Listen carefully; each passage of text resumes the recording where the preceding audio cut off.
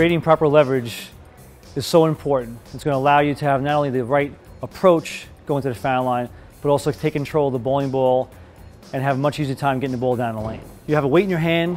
This is actually a resistance for your overall approach. So to have this ball in the proper position is going to create better leverage and also going to help you get down to the foul line the proper way.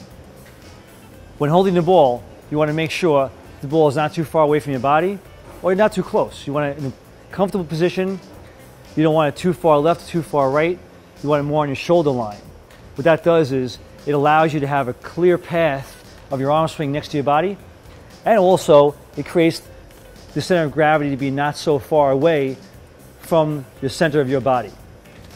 So in other words, when you put the ball in position, if you put the ball in the middle of your body, which you can do for certain angles, but not for a regular position, you actually have to go around your body, which creates the weight of the ball to go outside, away from your body, which is going to create tension in your hand, which means you're going to pull the ball.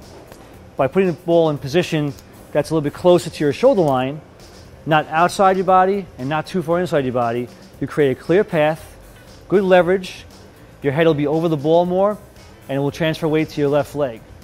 That'll create perfect leverage.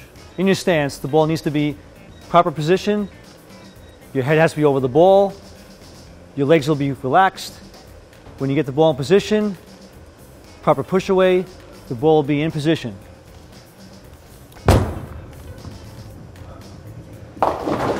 By having the ball in the right position, you're also going to have, it's going to create good balance, and you're going to have a strong position at the foul line.